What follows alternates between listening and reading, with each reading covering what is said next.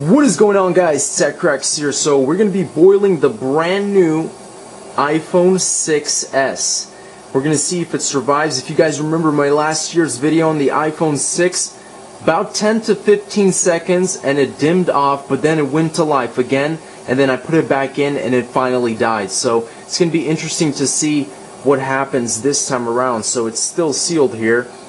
You can see, let me go ahead and take it right here so it's completely naked. And again, here it is, guys. So there's the water. Let's go into clock, and I'm gonna do my best to start and drop it. So, and as you can see, it's going strong. 7 seconds. Whoa. Look how quickly. Look how quickly. Okay, so we're gonna let it just, warm up in there for a little bit, because it's probably gonna wake up if I just pulled it out immediately. So let's go ahead and just flip it. There. Oh. Water just sprayed on me. Ooh. Okay. There we go. There we go.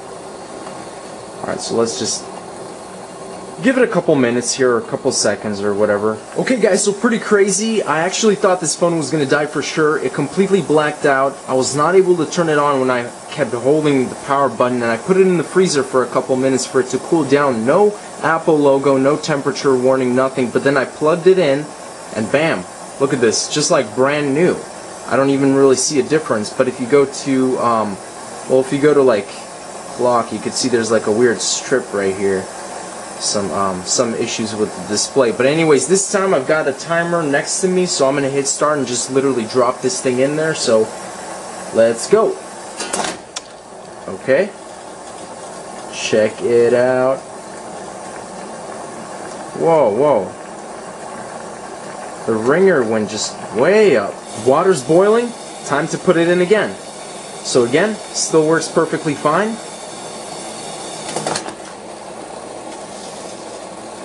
There it is. And I assume it's gonna fade off. Yep, temperature warning. And we're just actually gonna let it boil on here for, I'm gonna try and let it be in here boiling for as long as I can. And then after maybe about 10 or 15 minutes of boiling, I'll take it out and see what happens with it. So for now, let it just keep boiling.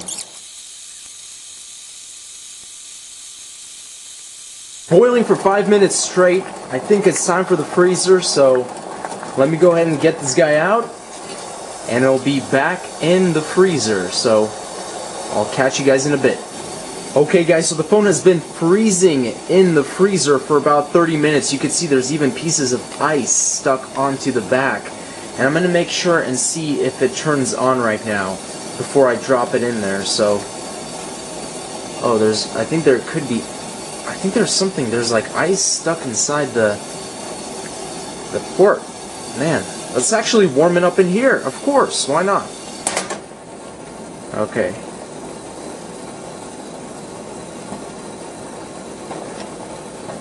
Let's see what happens. I'm afraid this is gonna like blast or something, because it's super cold. Ooh.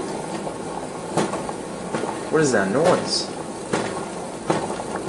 You guys hear that? It's like little mini explosions. You've got to be kidding me. Look at this.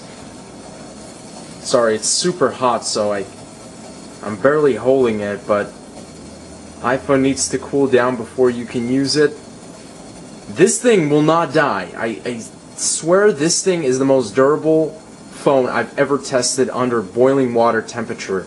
Again, it was in there for like 5 minutes straight, then in there for 5 minutes straight again, and it just won't die. So I really don't know what else to do, guys. This thing is a survivor, and I feel like if I'm going to keep putting it in there, putting it back in the freezer for 30 minutes, putting it back in here, it's kind of useless. So you guys can pretty much say this thing it survived. I mean, that's it. So the iPhone 6s can survive a boiling hot water test for numerous of times, and a prolonged amount of time. Again, thank you guys for watching. Stay tuned for more videos and many more to come. And as always, guys, Peace out.